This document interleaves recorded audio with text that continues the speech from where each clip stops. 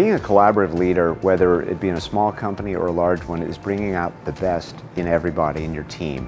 What I found in leadership is to bring out talents, viewpoints, other perspectives can make a leader really and the organization stronger. Over the last few years, raised a huge equity fund, did a securitization on this portfolio, really brought to bear our efforts of our team, our partners, our investors to do a deal that we really didn't think was possible when we started this company 20 years ago.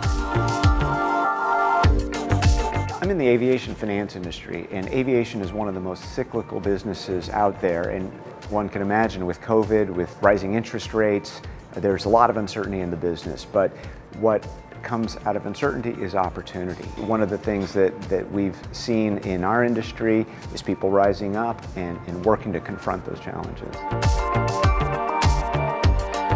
Every one of my professors at the GSM was fantastic, but I think that the professor that made the biggest impact on me was Professor Tsai.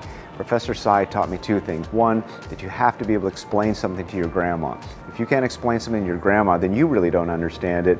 The second thing he taught me is it's the last 5% of everything that counts. Everyone can do 95% of something. It's that last 5% that takes good to great.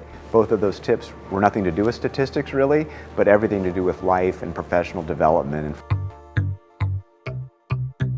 My advice, especially in a really changing world like we have today, is to be flexible, be adaptable, be a good listener, be decisive, and most of all, and it never goes out of fashion, work hard.